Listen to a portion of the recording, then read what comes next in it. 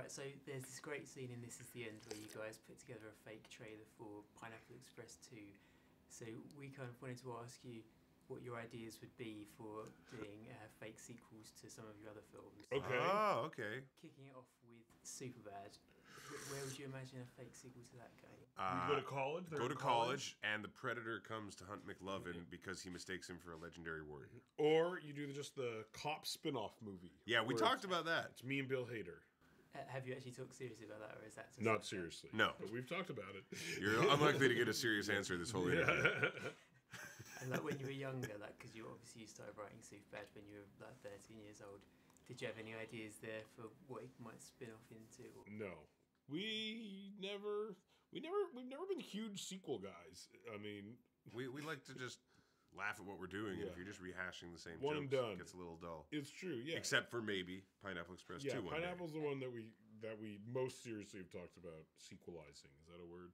Yes. And Yes, so it if is you now. were to sequelize Pineapple Express 2, would it be anything like what we see in this? That is the literal It is like plot. we did sit down a few years ago. We're like, what would the story for Pineapple Express 2 be? And that is the actual story that we came up with. So it was kind of like a test, a test run for it. People seem to laugh at it, so it's good. The idea conceptually seems funny. Yeah, Would you actually want to have Woody Harrelson? of course, we definitely. Absolutely. We heard he saw the movie recently and liked it, which is a relief. good step in the right direction. We didn't mean anything insulting. We were hoping he'd laugh. But yeah, Woody Harrelson as Woody Harrelson. And how about the Green Hornet? Have you guys thought about any ideas for? It's all about Kato. We I die in the first scene of the movie, and Kato avenges And me his for the rest ghost of the his ghost movie. comes back every now and then to give him exactly. key I show advice up in as a important ghost. moments. Kato, keep going.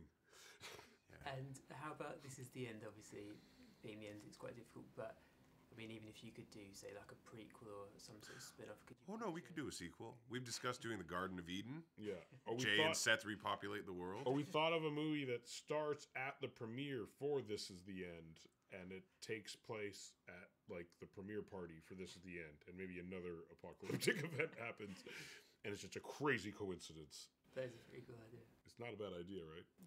And what kind of celebrities, was there any that you didn't get to kill this time round that you'd sort of be interested in? Oh yeah, we just got started. There's tons of celebrities to kill. Yeah.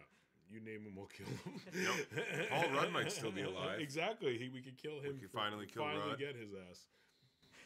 And it's not a film you guys wrote, but you both produced it and Knocked Up.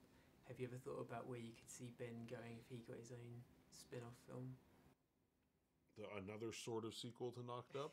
He has triplets. I have triplets. With myself. It says triple the trouble on the poster. It's about me getting impregnated. Like in Junior. Knocked Up 2. Repregnated? Repregnated? Yeah. We'll figure it out soon.